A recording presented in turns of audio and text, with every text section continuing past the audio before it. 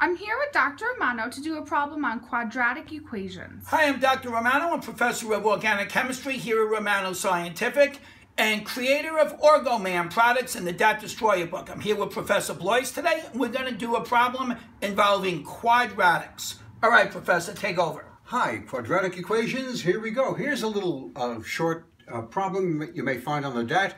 Has a very quick answer. Here is a quadratic equation. 3x squared minus 5x plus 9. Find the sum of the roots, find the product of the roots.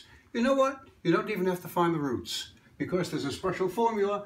The sum of the roots is given by the formula negative b over a, and the product of the roots is given by the formula c over a, which you can derive. If you want to derive it, you can just write out the quadratic formula and take the product of the two solutions and take the sum of the two solutions. You'll see that they simplify to this. So given this quadratic formula, we identify what the coefficients are. A equals 3, b equals negative 5, and c is equal to 9. All right, so we have the formula. The sum of the roots is represented by negative b over a. So that's going to be equal to negative, b is negative 5, a is 3. So the answer is 5/3. Simple as that. What are the roots? Who the heck cares? All we are asked for is the sum and the product. The product of the roots is c over a. So c over a is equal to 9 over 3, which is 3. And there we have the product of the roots. Okay, here's a quadratic inequality. It's in the same category of problem, but we're going to approach this on a very different level.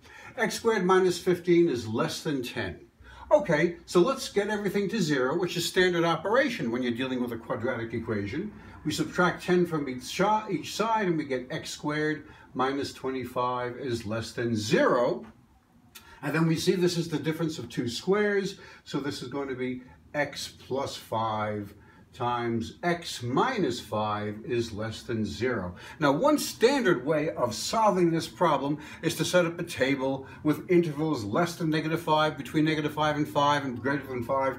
Let's dispense with that. Let's solve this visually, which is always a quicker way to, well, often a quicker way to solve mathematical problems. We can see from this expression that the roots are negative 5 and 5, right? If they cross here's the x-axis, here is negative 5, and here is 5, okay? We also know we should know from the original equation, x squared minus 5, the leading coefficient is positive. Therefore, we should know that this is a parabola, which is concave up. So the parabola that this draws, very quickly, we'll make a very quick sketch, is a parabola concave up that passes through the x-axis at negative 5 and 5. Problem solved. You didn't even realize it was solved. It was so quick. We want to know when this expression is less than 0. Well, look at the graph. It's less than 0 between negative 5 and 5, exclusive of the endpoints, because we don't want it to equal 0, just less than 0. So this is a visual problem. The solution is, here is the solution set. The expression is less than 0 when x is between negative 5 and 5.